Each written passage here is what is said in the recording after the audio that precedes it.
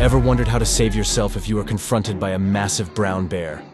Your best option would be to equip yourself with a firearm. But guns are not affordable for everyone, and in addition, firing bullets on bears and killing or injuring them doesn't make sense, as we are the ones invading their space. They are just innocent animals trying to survive. But there is one better way to deal with these kinds of situations where nobody gets hurt, and that is by using bear spray. Bear spray is a non-lethal bear deterrent which is made from red pepper oil, and when sprayed, it causes irritation and an inflammatory response in the bear's mouth, nose, eyes, nasal passage, throat, and lungs, which is enough to scare off the bear without causing any serious injury.